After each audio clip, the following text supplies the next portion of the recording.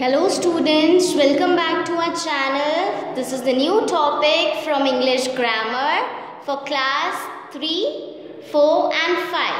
ठीक है, तीनों क्लासेस के लिए सेम टॉपिक है पंक्चुएशन. नाउ पंक्चुएशन हम देखेंगे कि पंक्चुएशन मार्क्स कहाँ, कैसे और क्यों लगाए जाते हैं. ओके, सो पंक्चुएशन मैं आपको क्लैरिफाई कर दूँ. पंक्चुएशन होता क्या है? पंक्चुएशन मीन्स कि जब हम बोलते हैं तो डायरेक्टली हम किसी सेंटेंस को कंटिन्यूसली तो नहीं बोलते जाते ना, हम रुकते हैं बीच में, है ना. बीच में रुकने को या स्टॉप को या पॉज को पंक्चुएशन बोलते हैं कि पंक्चुएशन लगाया है हमने. तो हम डायरेक्टली नहीं बोल रहे किसी चीज़ को, बीच में रुकना इज अ पंक्चुएशन. अब वो कौन सी पंक्चुएशन है वो हम आगे पढ़ेंगे. Clear? So while speaking we क्या करते हैं हम? While speaking we add stop and pauses directly, okay, and while writing we add stop and pauses by punctuation mark, है ना. बोलते टाइम तो हम डायरेक्टली लगा देते हैं, रुक जाते हैं तो हमें एक्सप्रेशन पता चल जाता है, लेकिन लिखते टाइम हम क्या करते हैं, वो मार्क लगाते हैं. जैसे कि पंक्चुएशन किस लिए यूज़ होता है ये भी देख लीजिए आप. पंक्चुएशन यूज़ होता है एक सेंटेंस को सही ऑर्डर में जमाने के लिए. ठीक है, पंक्चुएशन किस लिए यूज़ होता है? A set of words in the right order to make a sentence. Okay, so we use different types of punctuations for different sentences. Now मैंने यहाँ पे कुछ लिख रखा है ताकि आपको क्लैरिफाई हो जाए कि पंक्चुएशन होता क्या है. First is symbolize describing our feelings और इमोशन. इसका ये मतलब है बोलते टाइम हम एक्सप्रेशंस देते हैं. यस, अपनी बात को एक्सप्रेस करते हैं. तो कैसे एक्सप्रेस करते हैं? अपनी वॉइस को मॉड्यूलेट करके. अब कभी हमारा पिच हाई होता है तो कभी हमारा पिच लो होता है. समझ आया? जैसे कि अगर मैंने बोला कि दिस इज माई बुक, है ना, दिस इज माई बुक. अब क्लैरिफाई हो गया कि ये क्या है, एक सेंटेंस है तो इसके आगे क्या लगाना चाहिए? Full stop. तो दिस इज माई बुक. अब नेक्स्ट अगर मैं बोलती हूँ where is your book, where is your book, अब यहाँ पे एक क्वेश्चन मार्क आ गया कि तुम्हारी बुक कहाँ है.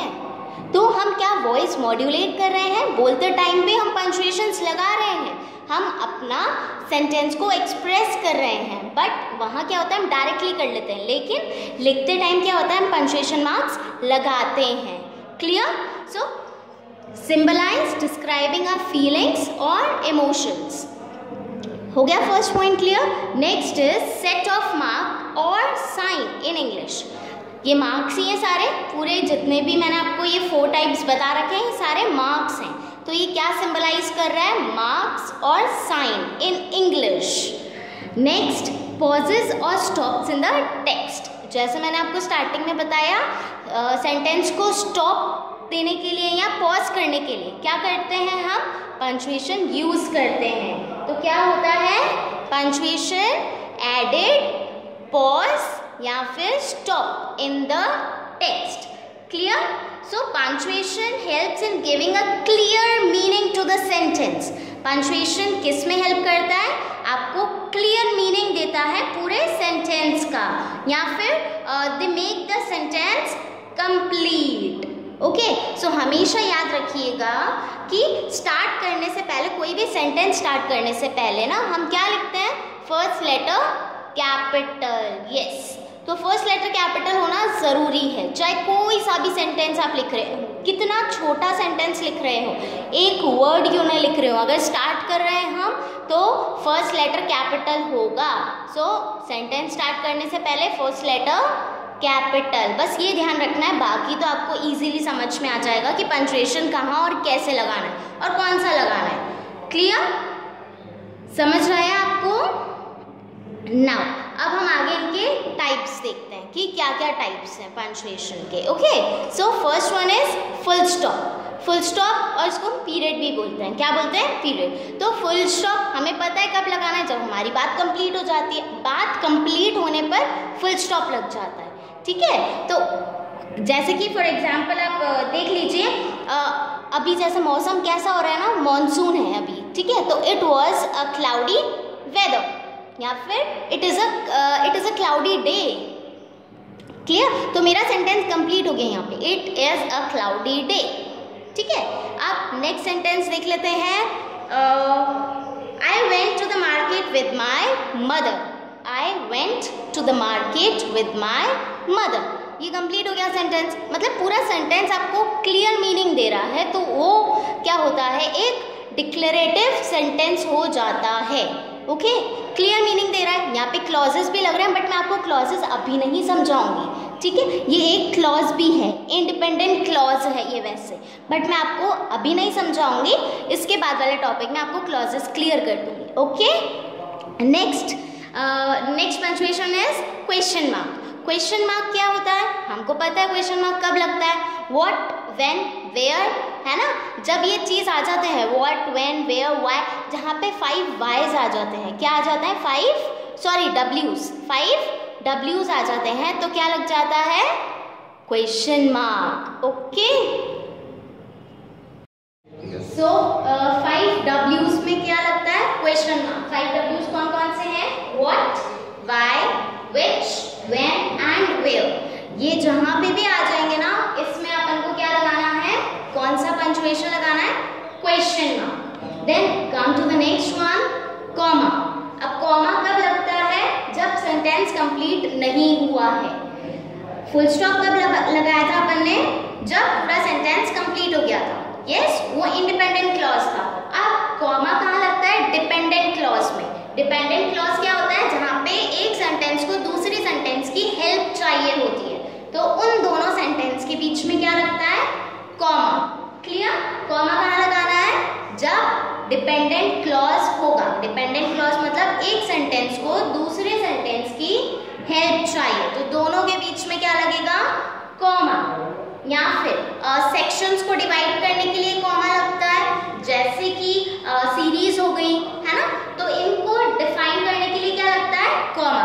अब जैसे मुझे ना डिफरेंट कंट्रीज के नेम ले रहे हैं, है ना, जैसे मैंने बोल दिया इंडिया, पाकिस्तान, न्यूजीलैंड, तो इन सब के बीच में क्या लगाऊंगी मैं, कॉमा, क्योंकि अलग अलग है लेकिन एक सेंटेंस में एक साथ आ रहे हैं, तो इनको अलग अलग क्लैरिफाई करने के लिए बीच में क्या लगेगा, comma. Okay, so for example, एक और एग्जाम्पल ले लेते हैं, what you use in your classrooms. अब आपकी classroom, what you see in your classroom, चलो ये देख लेते हैं, आपकी क्लासरूम में आपको क्या क्या दिखता है ना, क्या क्या दिखता है, white board, okay, chair, table, और आपका bag, water bottle, lunch box. तो इन सबको अलग अलग मेंशन ना करके एक ही सेंटेंस में मेंशन कर दिया, तो एक सेंटेंस को कंप्लीट करने के लिए हम क्या लगाते हैं, कॉमा। जैसे कि व्हाइट बोर्ड, कॉमा, और क्या दिखता है, charts, comma, table, comma, bench, comma, chair, comma, and bag. ठीक है, लास्ट का जो वर्ड होता है ना, उसके पहले एंड लगा देते हैं अपन। ठीक है, एंड वन मोर थिंग, मैं आपको एक और चीज बता दूं कि ऑक्सफोर्ड कॉमा भी होता है। क्या होता है, ऑक्सफोर्ड कॉमा। वो ये कहता है कि एंड के आगे भी कॉमा लगना चाहिए। ओके, वो ऑक्सफोर्ड कॉमा है, लेकिन दोनों तरीके बिल्कुल सही हैं कि अगर हम एंड के आगे कॉमा नहीं लगाएं और एंड के आगे कॉमा लगाएं तो दोनों सही है। ठीक है, तो इतना ज़्यादा हम डीप में नहीं जाएंगे, वैसे ये आपकी नॉलेज के लिए था कि ऑक्सफोर्ड कॉमा भी होता है। Okay, then come to the next one is exclamatory mark. Exclamatory mark कब होता है, जब हम सरप्राइज होते हैं, जब हम शॉक होते हैं, है ना, या फिर हमारी फीलिंग्स को एक्सप्रेस करना है, हमारी इमोशंस को एक्सप्रेस करना है, तब हम एक्सक्लेमेटरी मार्क लगाते हैं। क्या लगाते हैं, exclamatory mark. Okay, exclamatory mark कहाँ लगता है बेटा, कहाँ पे, जब हम किसी अपनी फीलिंग्स को शो करते हैं, जैसे सरप्राइज हो रहे हैं, शॉक हो रहे हैं, तो क्या लगता है, एक्सक्लेमेटरी मार्क। क्लियर, जैसे कि wow what a wonderful dress, या फिर वाओ व्हाट अ वेदर, है ना, और कुछ भी बोल सकते हैं, जैसे कि that's fantastic, you have come first. तो ये क्या हम शो कर रहे हैं ना, हम अपना सरप्राइजिंग वे, शॉकिंग वे, ओ जब लग जाता है तो भी एक्सक्लेमेटरी मार्क लगता है ना। Oh what you have done, ये तुमने क्या किया, तो क्या लगता है, exclamatory mark. So clear students कि पंक्चुएशन मार्क कहाँ कहाँ कैसे कैसे लगते हैं। अब हम यूज करेंगे इनको अपने बुक में, प्रैक्टिस करेंगे। Okay, so before practising in your book मैं आपको इनके कुछ और नाम हैं वो भी आपको क्लैरिफाई कर देती हूँ। Okay, now there are declarative sentences and imperative sentences. Now जैसे कि मैंने आपको फुल स्टॉप बताया ना, फुल स्टॉप कैसे यूज़ करना है कि सेंटेंस कंप्लीट हो जाता है तो फुल स्टॉप लगाना ज़रूरी है, वो पंक्चुएशन लगाना ज़रूरी है। तो सबसे पहले हमने फुल स्टॉप ही पढ़ा था। तो डिक्लेरेटिव सेंटेंसेस क्या होते हैं अब वो देख लीजिए। Sentences which began with the capital letter and with a full stop. Declarative sentence का मतलब है कि नॉर्मल सेंटेंस, ठीक है। नॉर्मल सेंटेंस मतलब स्टार्ट हो रहा है वो सेंटेंस और ख़त्म हो जा रहा है, ठीक है, उसमें इतना ज़्यादा कुछ करने की ज़रूरत नहीं है। तो वो क्या है, नॉर्मल इंडिपेंडेंट क्लॉज है कि वो एक सेंटेंस का मतलब हमें क्लियरली समझ आ रहा है, जो स्टार्ट हो रहा है कैपिटल लेटर से और ख़त्म कब हो रहा है, फुल स्टॉप पे। ओके, सो फर्स्ट एग्जाम्पल आप देखिए, the Taj Mahal was built by Shahjahan. अब ताजमहल शाहजहां ने बनाया था, ठीक है, बट यहाँ सेंटेंस क्या है ना, द कैपिटल लेटर से स्टार्ट हो रहा है, टी। यस, ताजमहल को मैंने क्यों अंडरलाइन करा है, बिकॉज ताजमहल का टी जो है वो कैपिटल जाएगा, महल का एम कैपिटल जाएगा। क्यों जाएगा, हमने नाउन्स पढ़े हैं बच्चों। यस, नाउन्स में क्या होता है, particular thing. Yes, place, name of place, person, animal and thing, ये पढ़ा है हमने, आर नोन एज नाउन। सो यहाँ पे क्या है, पर्टिकुलर प्लेस है। अब ये क्या आ रहा है यहाँ पे, द ताजमहल। ताजमहल एक ही है पूरे वर्ल्ड में, पूरे यूनिवर्स में ताजमहल एक ही है। तो पर्टिकुलर चीज़ के लिए हम क्या लगाते हैं, द ताजमहल के लिए टी कैपिटल, एम के लिए महल के लिए M capital. Clear, was built by Shahjahan. अब यहाँ पे पर्सन का नेम भी आ रहा है, पर्सन का नेम आना मतलब कैपिटल तो लगना ज़रूरी ही है, कैपिटल से ही स्टार्ट होगा।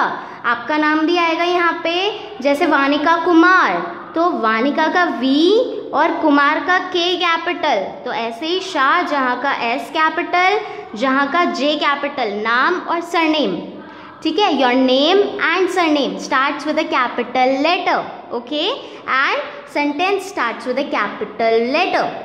समझ आया, सेंटेंस कैपिटल लेटर से स्टार्ट होगा। और अगर कोई चीज़ पर्टिकुलर है, दुनिया में एक ही है, उसका भी कैपिटल लेटर से ही स्टार्ट होगा। समझ आ गया। फर्स्ट यहाँ पे अपन ने नाउन कवर कर लिया, आर्टिकल कवर कर लिया। Okay, next is it is a cloudy weather. अभी वेदर कैसा हो रहा है, क्लाउडी, मॉनसून है, ठीक है, बारिश का सीजन चल रहा है, तो it is a cloudy weather, cloudy day. अब इट का मैंने आई कैपिटल लिया है, आप देख सकते हैं, एंड लास्ट में मैंने क्या लगाया है, फुल स्टॉप, ठीक है। यहाँ बीच में कुछ चीज़ ऐसी इंपॉर्टेंट नहीं है कि हम कैपिटल लिख सकें उसके लिए, ठीक है। क्लाउडी इट्स अ नॉर्मल, है ना, नॉर्मल नाउन है ये, ठीक है। Next comes to the imperative sentence. Declarative clear हो गया, starts with a capital letter, ends with a full stop. Starts with a capital letter and ends with a full stop. Imperative भी यही है, starts with a capital letter, ends with a full stop. लेकिन imperative declarative से अलग क्यों है, क्योंकि हम उसमें किसी को कमांड करते हैं, किसी को ऑर्डर देते हैं या फिर रिक्वेस्ट करते हैं, इसीलिए उसको क्या बोला गया है, इम्पेरेटिव सेंटेंसेस। इसमें इम्पेरेटिव में क्या होता है, कमांड देना, ऑर्डर करना किसी को सामने से। तो यहाँ देखो, sentences which began with a capital letter and and with a full stop, they are used to make request और गिव कमांड।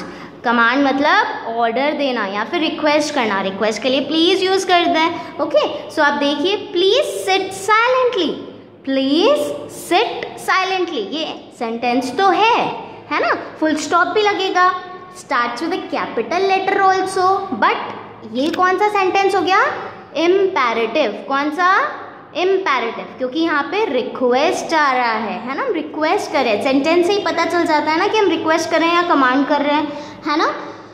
यहाँ पे क्वेश्चन कर रहे हैं। Okay, next sentence is John first complete your work, sorry I forgot to right work, then go to play. या सो John first complete your work, या फिर we can say complete your homework, finish your homework, then go to play. यहाँ मैं किसी को order कर रही हूँ, है ना, मैं किसी बच्चे को क्या बोल रही हूँ, पहले अपना काम कंप्लीट करो, उसके बाद ही आप खेलने जाओ। तो यहाँ पे क्या हो गया, मैंने कमांड दे दिया कि नहीं, पहले आपको अपना काम कंप्लीट करना है, उसके बाद ही आप खेलने जाओगे। ओके, मैंने कमांड दे दिया यहाँ पे उसको। और फर्स्ट क्वेश्चन में, फर्स्ट सेंटेंस में मैंने क्या किया, फर्स्ट एग्जाम्पल में मैंने उसको रिक्वेस्ट किया, प्लीज सिट क्वाइटली। आप मम्मा से भी बोलते हैं ना, मम्मा please pass me the pencil या फिर कुछ भी, वाटर बॉटल, या please give me a glass of water बोलते हैं, या फिर please give me a glass of milk. Yes, thank you भी बोलते हैं, तो वो भी क्या है, एक नॉर्मल वर्ड है। ओके, सो आई होप आपको क्लियर हो गया होगा declarative sentence, imperative sentence. Declarative sentence और इम्पेरेटिव सेंटेंस दोनों सेम है, starts with a capital letter, ends with a full stop. लेकिन दोनों में डिफरेंस क्या है, बस ये है कि इम्पेरेटिव सेंटेंस में सिर्फ रिक्वेस्ट और कमांड होती है, ठीक है, हम किसी को ऑर्डर करते हैं। और डिक्लेरेटिव में एक नॉर्मल सेंटेंस होता है, क्लियर सेंटेंस, क्लीन सेंटेंस होता है, ठीक है। Clear students? Now next, third one, interrogative sentences. Now third one is interrogative sentences. Now interrogative sentences means कि मैं आपको already समझा चुकी हूँ टाइप्स में क्वेश्चन मार्क, है ना। अभी हमने फुल स्टॉप के पढ़े, डिक्लेरेटिव और इम्पेरेटिव, सॉरी हमने फुल स्टॉप के पढ़े थे, डिक्लेरेटिव एंड इम्पेरेटिव। अब हम पढ़ रहे हैं क्वेश्चन मार्क का, ठीक है। अब इंट्रोगेटिव आ जाए तो प्लीज़ कंफ्यूज मत होना कि इंट्रोगेटिव होता क्या है। इंट्रोगेटिव कुछ नहीं है, वो क्वेश्चन मार्क ही है। Okay, so the sentence which begin with a capital letter and and with a question mark. Okay, यहाँ पे भी वो क्लेरिफाई की है, वो एक क्वेश्चन मार्क है, बट यहाँ पे एक नाम दे दिया गया है उस मार्क को, है ना, उस सेंटेंस को एक मार्क दे दिया है कि वो सेंटेंस अगर आ जाएगा, क्वेश्चन मार्क वाला सेंटेंस आ जाएगा, तो उसको बोलेंगे interrogative sentence. Okay, so same as it is, जैसे हमने डिक्लेरेटिव और इम्पेरेटिव पढ़ा था। डिक्लेरेटिव में अपन ने पढ़ा था नॉर्मल सेंटेंस आ रहा है ना, इंडिपेंडेंट क्लॉज है, वहाँ पे समझ में आ रहा है, इतना छोटा सेंटेंस भी है लेकिन वो समझ में आ रहा है हमें पूरा, उसको किसी की हेल्प नहीं चाहिए, ठीक है, वो इंडिपेंडेंट क्लॉज है।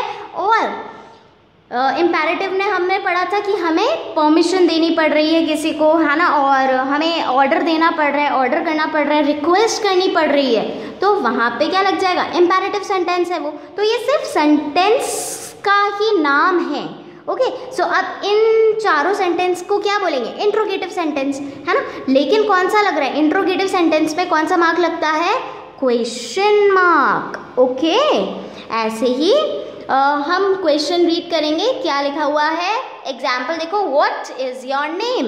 अब बोलते टाइम ही हम लगा देते हैं पंक्चुएशन मार्क, क्योंकि हमारा जो पिच होता है वो हाई हो जाता है। व्हाट इज योर नेम, है ना, व्हाट आ जाता है ना, व्हाट। जब मैंने आपको बताया था, याद है आपको, 5 W's हमें यूज़ करने रहते हैं, ठीक है, इंट्रोगेटिव सेंटेंस के लिए। बट उसके अलावा भी इंट्रोगेटिव सेंटेंसेस होते हैं, वो मैं आपको अभी समझाऊंगी। नेक्स्ट देखिए, when will you reach Jaipur, आप जयपुर कब पहुंचेंगे, व्हेन विल यू, विल आ गया मतलब कब पहुंचेंगे, वो पूछ रहा है, ठीक है। थर्ड सेंटेंस आया, have you finished the exercise. आप देखो यहाँ पे तो W's आ ही नहीं रहे हैं, नहीं आ रहे ना, but then to question mark, तो लग रहा है ये इंट्रोगेटिव सेंटेंस तो है ना, इंट्रोगेटिव सेंटेंस। लेकिन अब अपन को समझ में कैसे आएगा ये इंट्रोगेटिव सेंटेंस है कि नहीं, अगर पढ़ते टाइम आपको समझ में आ जाए या किसी के बोलते टाइम आपको समझ में आ जाए कि मुझसे कुछ पूछ रहा है, क्या कर रहा है, पूछ रहा है ना, तो हम एक्सप्रेस तो कर ही देते हैं ना। तो पढ़ते टाइम अगर मैं क्वेश्चन मार्क नहीं भी लगाऊं यहाँ पे, है ना, have you finished the exercise, वो मैं क्वेश्चन ही तो पूछ रही हूँ ना सामने वाले से, have you finish the exercise, क्या तुमने अपनी एक्सरसाइज फिनिश कर ली, तो यस क्वेश्चन मार्क तो आएगा, चाहे फिर वो 5 W's आए नहीं आए, है ना, क्वेश्चन मार्क तो आएगा क्योंकि क्वेश्चन पूछा जा रहा है मुझसे। Next is should we go to the mall, should we go to the mall. अब यहाँ पे भी अगर क्वेश्चन मार्क नहीं भी लगाऊं, आप इस सेंटेंस को रीड करें, should we go to the mall, क्या हम मॉल जा सकते हैं, ये सेंटेंस क्या हो रहा है, क्वेश्चन पूछ रहा है, यस। तो W's तो नहीं है लेकिन, है ना, बट फिर भी क्वेश्चन के ये सेंटेंस किस फॉर्म में, इंट्रोगेटिव फॉर्म में, इंट्रोगेटिव सेंटेंस है, मतलब क्वेश्चन मार्क तो पक्का लगाना है। क्लियर, आपको समझ में आ गया ना, आपको पढ़ते टाइम या किसी के बोलते टाइम आपको समझ में आ जाता है कि वो हमसे क्वेश्चन पूछ रहा है या फिर सेंटेंस बोल रहा है। Clear students. Now next come the fourth point is exclamatory sentences. Exclamatory mark तो मैं आपको ऑलरेडी समझा चुकी हूँ। Now exclamatory sentences क्या होते हैं वो देखते हैं अपन। Sentences which express emotions like joy, shock, excitement and disappointment. इसका ये मतलब है एक्सक्लेमेटरी सेंटेंस में आपको ये पता चलेगा कि मतलब जो पर्सन अपने वर्ड्स रख रहा है, अपने सेंटेंसेस यूज़ कर रहा है, उसमें वो पर्सन हैप्पी है, शॉक है या फिर सैड है या फिर बहुत ज़्यादा एक्साइटेड है। ओके, ठीक है, तो देखते हैं जॉय। जॉय का मतलब हैप्पी होना, शॉक मतलब कि कुछ हो जाना, कुछ गलत हो जाना, तो शॉक में रहते हैं हम, ओह ऐसा वाला एक्सप्रेशन आता है, पता है। और एक्साइटमेंट मतलब ओ वाव, ऐसा वाला एक्साइटमेंट। ओके, बहुत ज़्यादा खुश होना, किसी चीज़ के लिए एक्साइटेड होना, कुछ अच्छा होना हमारी लाइफ में, तो हम बहुत खुश होते हैं। कोई हमारे लिए कोई ब्यूटीफुल सी ड्रेस गिफ्ट करता है हमें, तो हम कितने ज़्यादा एक्साइटमेंट में आ जाते हैं ना कि wow I got a new dress, है ना। तो वैसे एक्साइटमेंट होती है। या फिर हमारा बर्थडे आने वाला होता है तो हम एक्साइट होते हैं बहुत ज़्यादा कि 2 दिन बाद मेरा बर्थडे है, वाओ मैं बर्थडे पार्टी करूँगा, फ्रेंड्स के साथ गेम्स खेलूँगा, तो वो एक्साइटमेंट होती है। एंड डिसअपॉइंटमेंट मीन्स, डिसअपॉइंटमेंट निराशा, है ना, कोई चीज़ आपके साथ होने वाली होती है बट नहीं होती है कोई भी सिचुएशन के थ्रू, तो क्या होता है ना, हम डिसअपॉइंट हो जाते हैं, हम हार मान लेते हैं या फिर सोच लेते हैं ओहो ये क्या हो गया, तो हम क्या यूज़ करते हैं, ओहो, है ना। तो ऐसे ही अलग अलग वर्ड्स हैं जो आपको इन एक्सक्लेमेटरी मार्क्स के थ्रू शो करने रहते हैं, Joy, shock, excitement and disappointment. सब हम एग्जाम्पल्स देखते हैं फटाफट से। Wow what a beautiful flower, अब हमने क्या बोला यहाँ पे, wow what a beautiful flower, है ना। तो उसके लिए हमने क्या लगाया वाओ के आगे, एक्सक्लेमेटरी मार्क, यस। तो ये क्या बन गया, पूरा exclamatory sentence. Okay, next sentence is I am really worried about जय। अब यहाँ पे ना आप सोच रहे होंगे कि ये लास्ट में कैसे लग गया एक्सक्लेमेटरी मार्क, है ना। अब एक्सक्लेमेटरी मार्क ना कहीं भी लग सकता है, आपको सेंटेंस को पढ़ना है और उसको अच्छे से समझना है कि कहाँ लग सकता है और कहाँ लगाना है। जब आप सेंटेंस को पढ़ेंगे ना तो आप ये फील करके पढ़िएगा कि मैं बोल रहा हूँ वो सेंटेंस या मैं बोल रही हूँ वो सेंटेंस, तो आपको ना समझ में आ जाएगा ईजीली कि कहाँ लगाना है फुल स्टॉप, कहाँ लगाना है क्वेश्चन मार्क, कहाँ लगाना है कॉमा, कहाँ लगाना है एक्सक्लेमेटरी मार्क। क्लियर, समझ आ गया। अब नेक्स्ट है, अच्छा मैंने इसका मतलब नहीं समझाया आपको, I am really worried about जय, मैं बहुत चिंतित हूँ जय के लिए, मुझे बहुत फिक्र हो रही है जय की। तो मैंने कैसे बोला इस सेंटेंस को, I am really worried about जय, आ गया ना लास्ट में एक्सक्लेमेटरी मार्क। अब आता है third sentences, bravo you played well. अब मैंने क्या बोला, ब्रेवो, ब्रेवो मीन्स बहुत अच्छा, बहुत अच्छा खेले हो तुम, यू प्लेड वेल, तो मैं उसको कॉन्ग्रेचुलेट कर रही हूँ, है ना।